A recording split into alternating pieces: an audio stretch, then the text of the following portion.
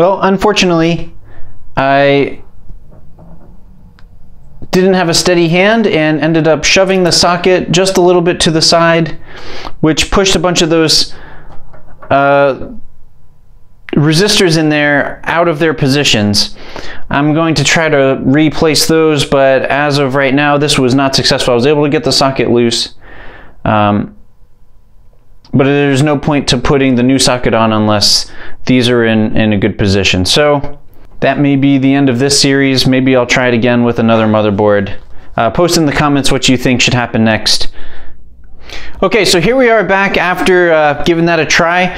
I was able to get the socket off of the motherboard after some effort. Set it to about 250, and the temperature in the reflow area was about 150 because I have that extra space in between the reflow platform and the motherboard, because remember, I added some spacers under there, so I didn't have anything sitting directly on soldered components on the bottom. So unfortunately that caused the temperature to be unreliable. I increased the temperature to a point where I believed it was maybe too high, and then I was too forceful with the tweezers and trying to grab it off, and ended up pushing it into those resistors that are in the center of the socket. That pushed all of those to the side and made it pretty much so it wasn't going to be usable.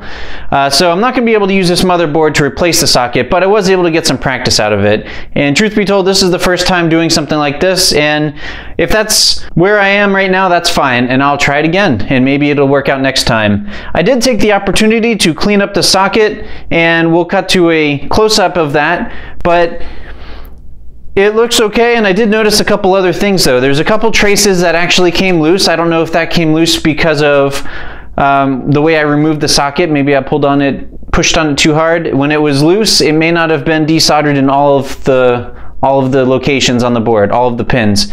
So that could have been an issue, and that was about it. There was a couple places that looked like they maybe didn't have a solder joint there anymore. So that's where I'm at right now. I used this iFixit toolkit that I bought for myself. See, iFixit Pro. I was able to use the tweezers out of it. But that's pretty much all I used for this project. Now the next steps would have been, if I was able to get this completed, is once this is off, this is all cleaned up like it is now, using some solder wick and some flux to get all of the remaining solder off of there. If you've got a socket that's reballed already, it should kind of sit right in place, and once you get it hot enough, the solder should suck into the little sockets, and that'll hold it in place. You just have to get it pretty much close, and it should fall right into where it should go. And you can actually kind of feel it if you did a good job getting the solder off the board.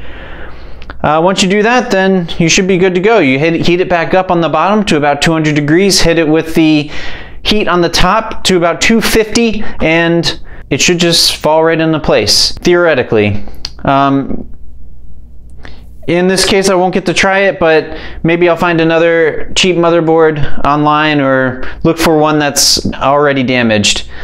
For now, that's all I have. Thanks for watching. See you in the next one.